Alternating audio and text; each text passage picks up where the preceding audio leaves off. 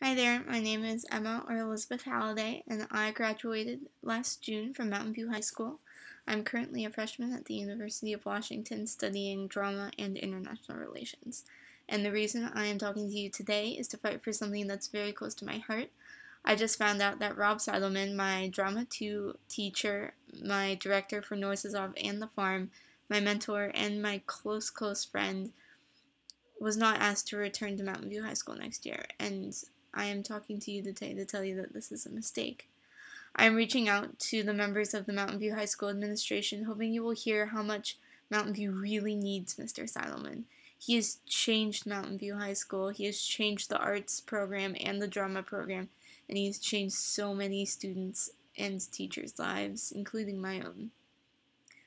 One of my favorite memories with Mr. Seitelman was when he was teaching us Meisner in class. Meisner theory focuses on telling the truth and being emotionally and physically present and comfortable. One time we were both doing this exercise where we had to stand across from one another and attempt to reach the truth by asking each other questions that went from stating the obvious to much deeper. And firstly, there are very few places that I would ever feel comfortable to be able to break down walls and be so vulnerable, but Seitelman had created that place within his classroom. And at one point he asked me why I was presenting myself in such a defensive manner, and I couldn't explain why. And so he challenged me. He told me to face the class and just stand there and be. No tricks, no jokes, just me. And it was one of the hardest things I had ever done.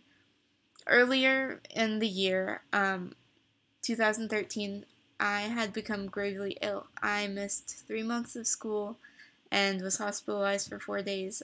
It gravely changed my appearance. I lost my hair. I was swollen everywhere, and I had red splotches all over my skin. And this was a very low point in my life. But Seitelman didn't let me hide. He didn't let me run away. He challenged me to stand in front of the class and be myself, and it was really hard, but I did it, and I realized that I was enough. It took him reminding us, the whole class, all of his students, every single day, that we were enough, and it took him, he never gave up, and finally I heard him. I realized that I could do it.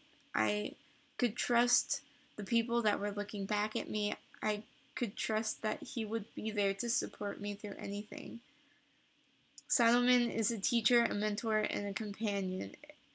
It is so rare in life to meet someone who you instantly know is going to change your life, and someone who understands you and listens to you,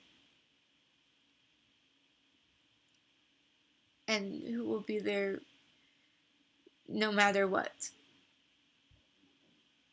Someone who challenges you and pushes you to be better because they know that you can do it. Someone you can talk to about anything and will be there. I never expected to find such a friend in my drama 2 teacher the first day I walked in. But I did. And I will be forever grateful to whatever stars aligns that gave me the opportunity to know and to work with Seitelman. He deserves the best because he is the best, and he gives his all every day, and he isn't afraid to change and learn and to improve, and he would go to the ends of the earth for any of his students. And now it's our time to do the same for him. Please, please hear us and keep Mr. Seitelman at Mountain View. Feel free to contact me if you have any questions or if there's anyone I can talk to. Thank you so much.